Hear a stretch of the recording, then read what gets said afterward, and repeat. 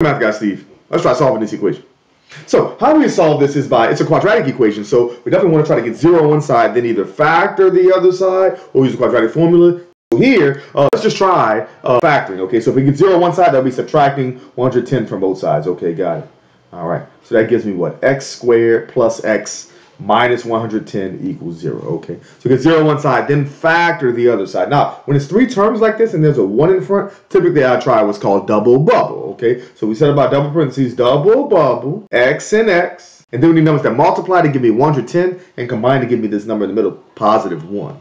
Okay, so the numbers we would get is, what, 11 and 10. Those work perfectly. Okay, positive 11 and negative 10. Okay, got it. So get 0 on one side, factor the other side. Now set each factor equal to 0. Okay, so x plus 11 equals 0 and x minus 10 equals 0. Okay, and I'll solve each of those separately, right? So here, subtracting 11, x equals negative 11. Okay, perfect. And then adding 10 to both sides for this one, we get x equals positive 10. Okay, so those will be our two solutions to this equation. Now, I definitely want to check, okay, by plugging it back in and making sure you get a true statement, okay? All right, always make sure you check. That's called a Nike step, check step, all right? Always remember, math is everywhere.